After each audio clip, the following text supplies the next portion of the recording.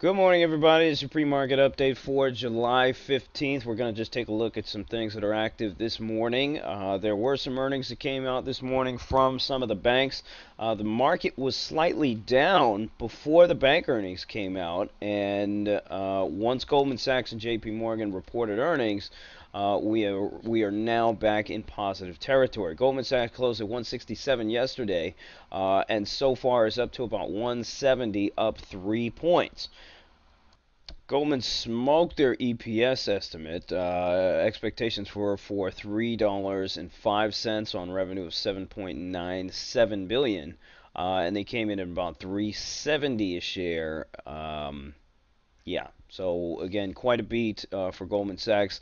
The J.P. Morgan. Let's take a look at this one in the pre-market. So you notice she closed at around 56.20.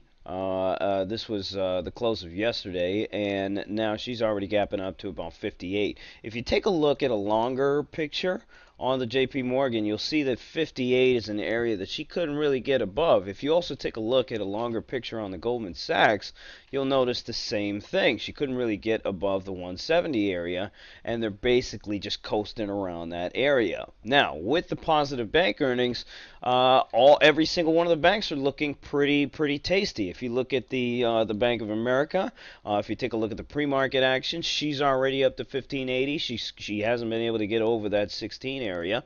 We can take a look at the Wells Fargo. She's up a little bit. She reported earnings that wasn't that great, but now it might be time for the laggards of the sector to really start performing, aka the Citigroup, the Bank of America, the Goldman Sachs, and the JP Morgan.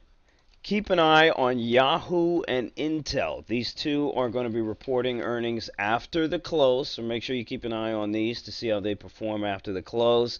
Might give you a little guide on how tomorrow's action will be. As for economic data, watch out for Janet Yellen, which is going to speak on monetary policy at 10 a.m. Obviously, there's going to be a stress for her to indicate that maybe the Fed won't be as dovish going forward or as sort of accommodative as far as monetary policy going forward. We also have retail sales coming out at 8:30.